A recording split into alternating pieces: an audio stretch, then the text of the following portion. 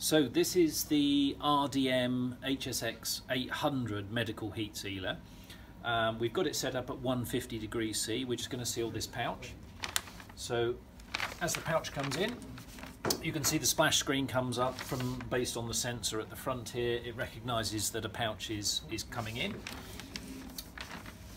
So we'll pop that in.